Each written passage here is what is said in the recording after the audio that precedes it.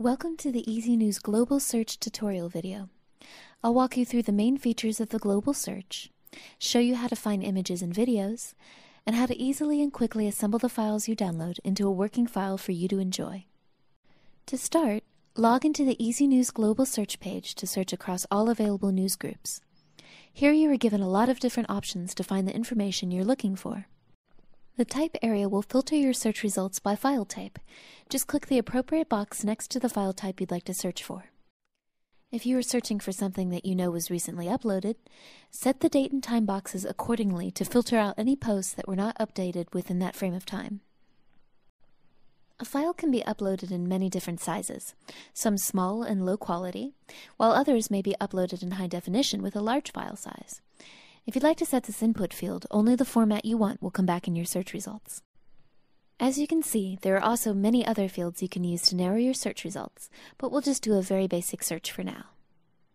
In the Keywords field, I'll type in the term I want to search for. And I only want a picture of a sunset, so I'll select Images Only. And because Easynews has a preview thumbnail option available, I'll be sure to check Only Show Valid Thumbnails, so I'll be able to see a preview of what the file looks like without having to download the entire file first. Now I'll click Search, and in seconds, Easynews has returned over 4,700 sunset photos for me to choose from. But wait, where are the thumbnail previews? Not to worry. Right now you're on Standard View. Click Thumbs to activate the thumbnail preview. And there you have it. Your images are displayed below. Okay, so images are easy, but what if you want to download a video? Just like before, we'll enter a search term, set the search type to video, and click Search. Our search will kick back a match. A dialog box will appear and ask you if you'd like to open the file or save it to your computer. I'll go ahead and open it with my default media player.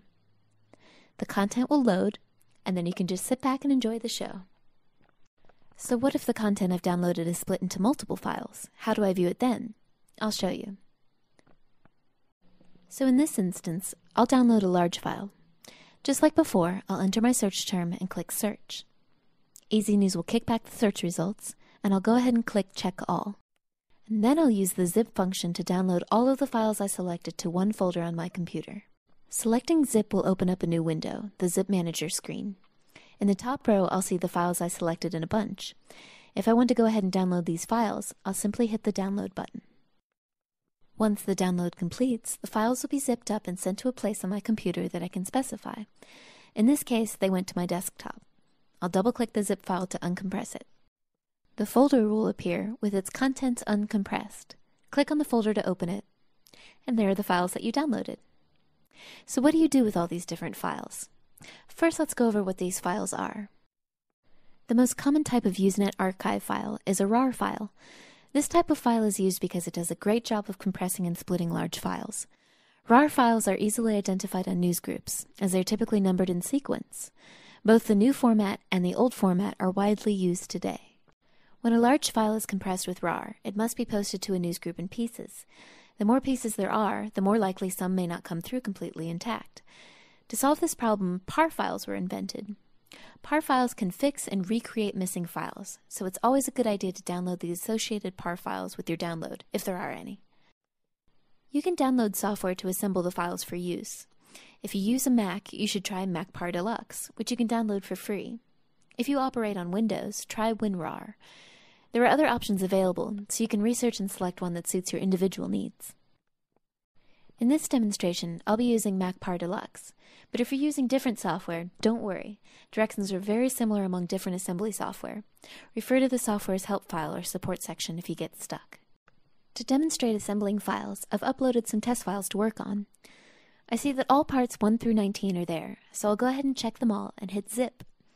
And this will open up the Zip Manager in a new window. Notice the 19 files are sitting in the queue waiting to be downloaded. I'll hit Download to start the process. A new screen will pop up asking what I'd like to do with the file. I'll save this file to my computer so I can assemble it for viewing. When the files are finished zipping up, I'll double-click on the zip file to uncompress it.